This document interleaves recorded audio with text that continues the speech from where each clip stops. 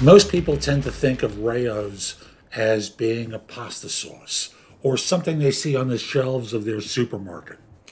In fact, it originally started as a restaurant in East Harlem in New York, a small place with very few tables and hard to get a seat. Yeah, it had a reputation as a mob place, but no one these days even knows about that or cares about it. It's just an exclusive restaurant with great food. One time, a friend of mine was able to score a table there. It was a night I couldn't make it, and I would have had a 3-hour drive home. It just wasn't smart for me to go. And the guys who went loved it. So what can you take away from an experience like that? The marketing and promotion of a restaurant like Rayo's. Number one is exclusivity.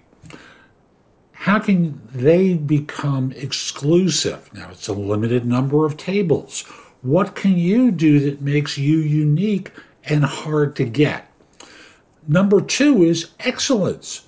They back up the reputation by delivering a phenomenal product in the restaurant. Now, I can't speak about LA or Vegas or any other satellite restaurants they have.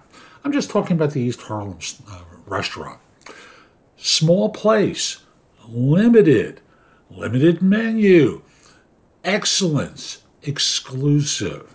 These are a couple of things that you can work with in terms of how to deliver in your background.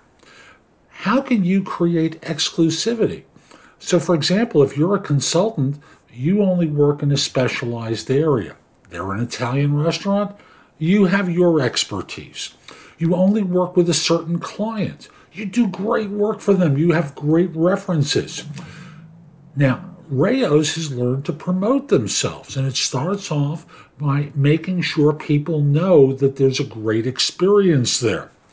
What can you do to promote yourself? Now, many people think of self-promotion as being obnoxious. It isn't. It's smart. When you go to the store to buy something, you don't just buy any product. You buy one for which you believe there's a story that makes sense for you, right? Like the example I always give is detergent. Do you buy detergent based upon the interrelationship of the chemicals?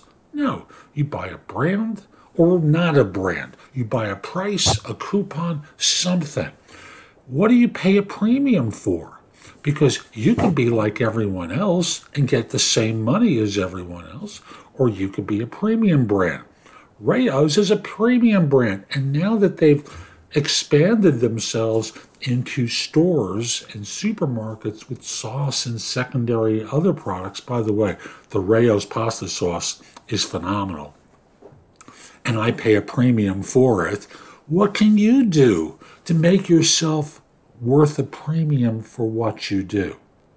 Part of that is who knows about you.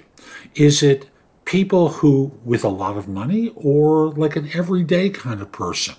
If you want to be in with everyone, you do what everyone else does. If you want to stand out, you have to do things to make yourself stand out. You don't settle for the ordinary. And I'll go back to Apple here. Apple charges a premium price.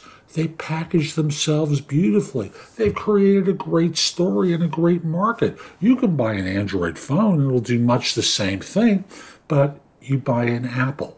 You buy an iPhone, you buy a Mac, whatever it is you purchase from Apple, and you pay a premium for it, and you know it works, and it's beautiful when you open it up from the box, and you get a great experience.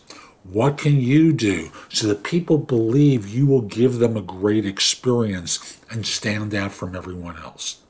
I hope you found this helpful. I hope you find it thought-provoking. I'm Jeff Altman, the Big Game Hunter. Visit my website, thebiggamehunter.us. I've got a lot there that you can watch, listen to, or read that will help you with your job search, with hiring better, management leadership, resolving different workplace issues. In addition, at the site, you can schedule time for a free discovery call, schedule time for coaching, find out about my courses. I'd love to help you. Also, connect with me on LinkedIn at linkedin.com/IN/The Big Game Hunter. Oh, I forgot to tell you. If you don't want to go to my website now, at least put the address in your phone. TheBigGameHunter.us. My name, Jeff Altman, and in the notes field, put Job Search Blog. Have a terrific day. Be great.